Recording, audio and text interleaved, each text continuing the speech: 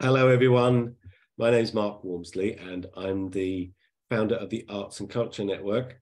And I use these videos actually as a measure of where we are on the LinkedIn group. We're I think, 23,200 at the moment on LinkedIn, which is great. And today is the 11th of May, so I can listen back to these and track our progress. I'm joined today by Richard Byrne, and Richard is one of our full members. And he is a PR specialist working in the arts and culture sector, partially. And what we like to do on these quick videos is to do an arts and culture hot top 10 and a this or that game.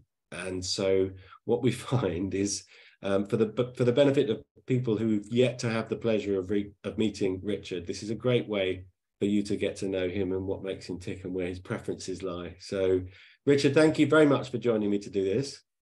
You're welcome. You're welcome.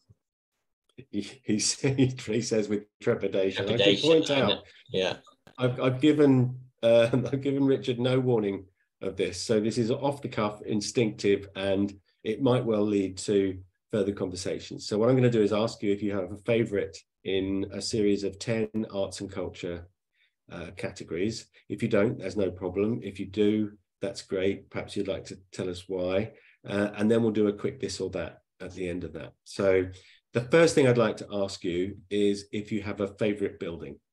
Oh, that's an easy one. So Carrie Reichardt's Mosaic House in West London is an amazing house. She was living in it for years and years, and then there's a whole story about why she started mosaicing it, but she's covered the whole of the outside of her house in mosaic. And Carrie's a fantastic mosaic artist, and it's near to where my mum lives in London, so whenever I'm there I toddle up and have a look at it, and I take my kids up, and when I have visitors I show it to them. It's one of the wonders of London, and I had the pleasure of interviewing her actually for an article and for Topia magazine, and I got to go inside the house, and it's just amazing. Google it, Carrie Reichardt's house. It's so Carrie Reichardt. Okay, I will. And Topia, I know somebody at Topia, so we probably have a mutual connection there. Okay, that's a great one. We'll need to find the pictures. I've just realised that nobody ever asks me these questions, so mine can change because they change every time. But my favourite would have to be the House for Essex. What's his name? Oh, this always happens to me. The names go. I'll come back to it. The guy who does the wonderful pottery. Grayson Perry. Grayson Perry, yes. Oh, what, his house? The Grayson Perry house? Yes, I stayed there for a weekend. Oh, yeah. And it was just wonderful. It was like sleeping through a dream for a whole weekend. It was just amazing. It's a lovely story. Yeah, it's a lovely story based on the story of an Essex girl and her journey, and the fact that she dies after being run over by a pizza delivery motorbike, and the motorbike's hanging from the ceiling. You know, it's a wonderful combination of architecture and creativity. It's fantastic. It's right on the Stour at the top point of Essex. It's great. Anyway, I divest. Sorry, this is about you, not about me. Love the building. So that's Carrie Reichardt's house. Mosaic House. Mosaic House. How do you spell Reichardt? Reichhardt. Great. Okay. And a favourite book, please, Richard?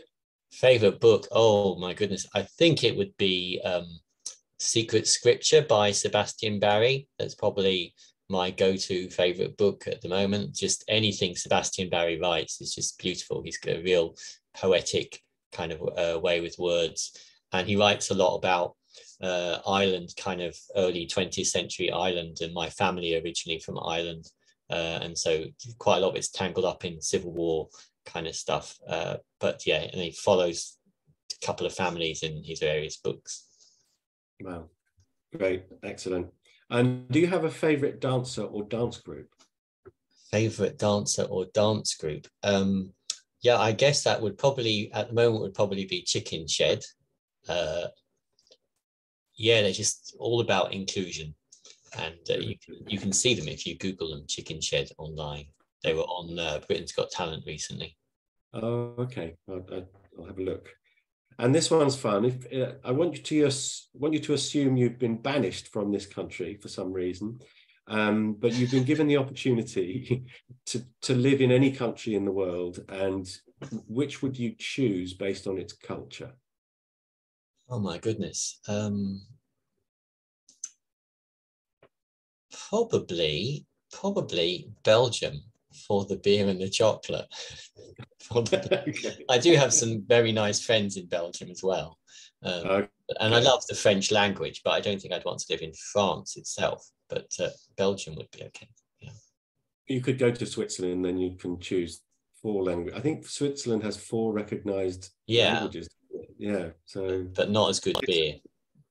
Not as good beer, no. And as a spectator or a participant, do you have a favorite sport?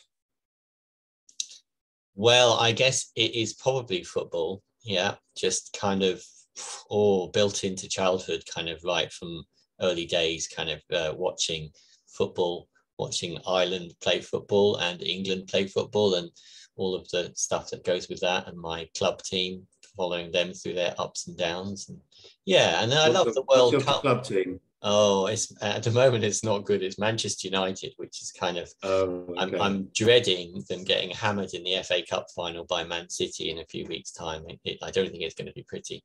But I love the whole kind of thing. This World Cup was a bit of a mess because of Qatar, but normally that sort of World Cup party of so many people around the world engaging with this thing and being part of that is a joy. Yeah. I guess we'll get a sense of that on Saturday evening as well. Eurovision this time around. Oh yeah, I'm a big fan. Having a Eurovision. You are or not? Yeah. I'm dedicated. I am. Book the night. We're having a family Eurovision theme party. So playing silly games on that one as well. I love it. I love the movie as well. That's with Will Ferrell. It's hilarious. Oh yeah, I've seen the Will Ferrell movie. Yeah. Back to football. Have you watched Ted Lasso at all? It's no. My nephews talk about him. They watch tons of telly, and they're right on trend with whatever's going on. So I know Ted Lasso is a thing, but I haven't seen it. I hadn't seen it for a long time. It's on Apple TV, so you've got to pay to see it. But it's absolutely worth £6 a month.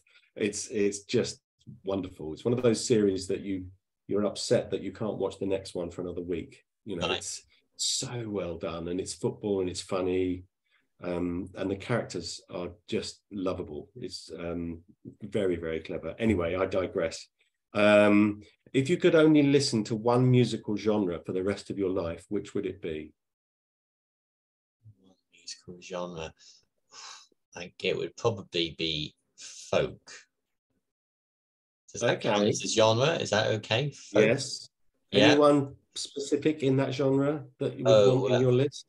Well, there's Nancy Kerr, whose mother, Sandra Kerr, did the music on Bagpuss. She's great, a fiddle player and a poet and a singer.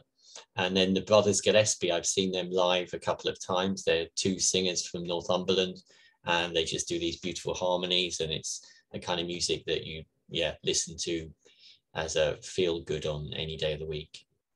Brilliant. Love that. And do you have a favorite visual artist?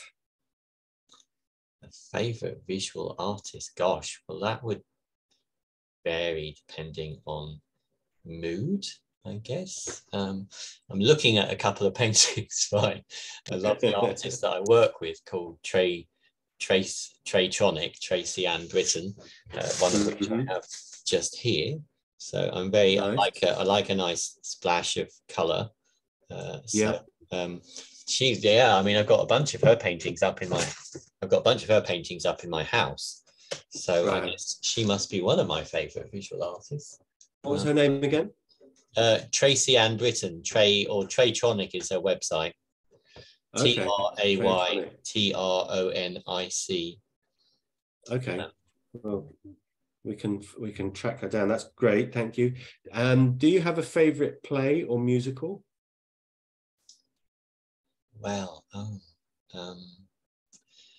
I guess Matilda would be the favourite at the moment. I've taken my kids to see Matilda a couple of times, and we play the music on long car journeys, and we've learned all the words and everything, and quite enjoy doing Mrs. Trunchbull's bits as well. That's quite fun. Yeah, so probably Matilda. Sound of Music's got a special spot as well. I've been to some sing-along of Sound of Music with Fancy Dress, and they're very special memories. Yeah, I think Matilda, when I saw it, was the best thing I'd seen in the West End. The just fantastic. Genius Minchin. Yeah, it's so his words are just great. Yeah. Excellent. And do you have a favourite film, Richard? My favourite film probably at the moment would be The Red Shoes. It's an old movie based on the story of the Red Shoes, and it's from quite early days of colour movies. And in that period when things hadn't been defined about what a movie should look like, and it's got, can't remember how long, I think it's about an 8-minute ballet in the middle of so it's about some ballet dancers. And then in the movie, there is just this kind of 8 to 10 minute ballet scene. And when you watch it, I watched Singing in the Rain recently, and it made me think of The Red Shoes, that thing where doing weird stuff where stage moves into film and playing with reality happens a lot in it. And so, yeah, you would never get, it would be a brave director who would try and pitch a film with an 8-minute ballet in it to a movie producer these days. Is it Singing in the Rain where Gene Kelly and Sid Charisse go off into some kind of fantastic dance sort of segment, or is that a different movie? Yeah, that's it. They have this dance segment, and they open the door and they go through it, and then suddenly a whole theatre opens in front of them, and they go through another door, and so it's so interesting the way that they play with perspectives and colour. And is Red Shoes? Is that Judy Garland, or it's certainly somebody who looks like Judy Garland? It's got to be 1930s, I would say, isn't it? Yeah, I can't remember who's in it, but lots of directors cite it as big influences on their filmmaking. So Baz Luhrmann cites it as one of the key influences on his career. Interesting. And the last question in this little segment is, apart from me, what was the last thing that made you laugh? Last thing that made me laugh, probably an IT crowd moment. Right, excellent.